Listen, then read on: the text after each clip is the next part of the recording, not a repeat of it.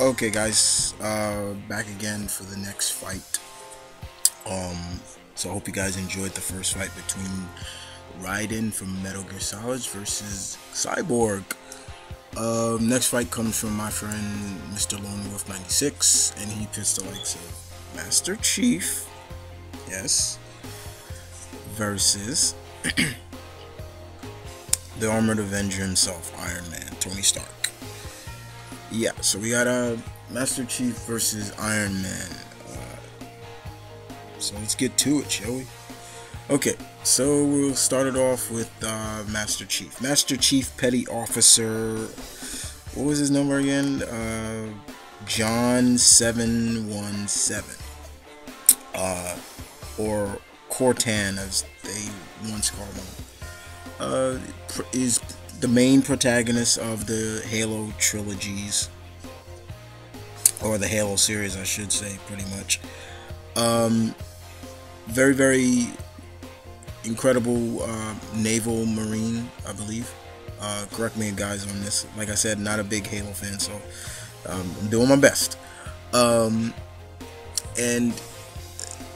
his cybernetic augmentations pretty much make him a damn near super soldier. He really is. He is equipped for battle. Very witty, very courageous. This guy I've seen go into fights by himself, and pretty much leave unscathed in a sense. He is a pretty much impressive military man, let's just put it like that, with cybernetic parts and augmentations in him. He never gives up, and he continues to fight, and he has a tendency to never leave any of his fallen comrades behind.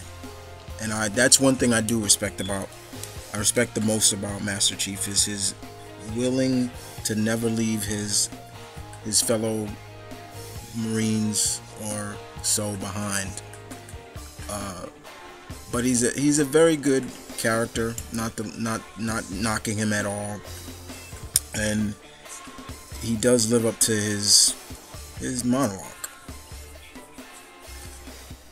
Okay, so we move on to his combatant in this, and that's I guess everybody and their mother should know this guy right here.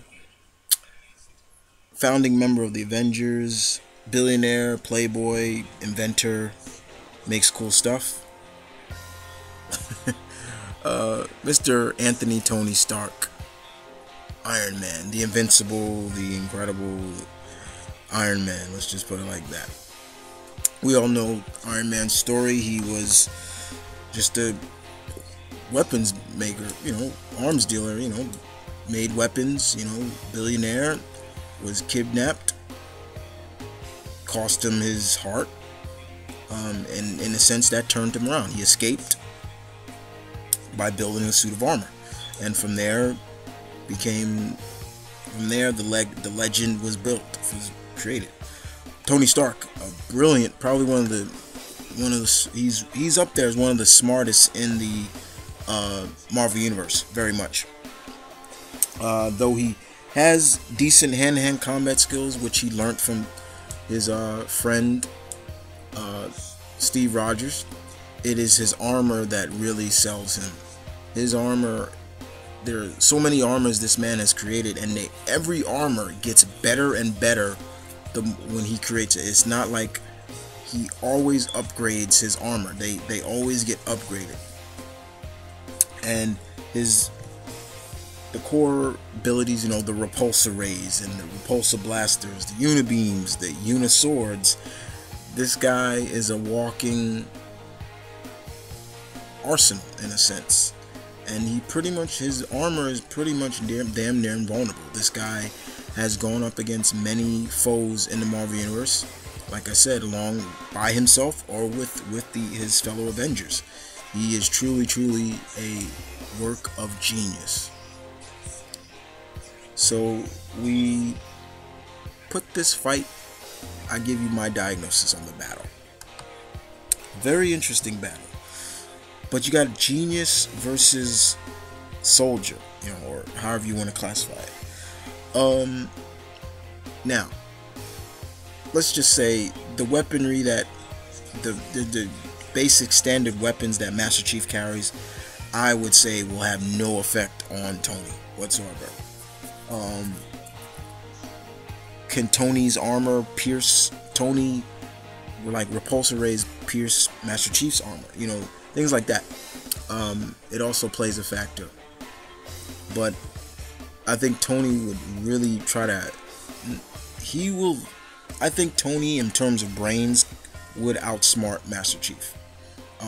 Outthink him. Probably try to shut down Master Chief's armor, his cybernetic armor. Hack it, things like that. But I don't see these guys killing each other, in a sense. But I do feel that it'd be the standard issue. I don't know you, you don't know me. Let's fight.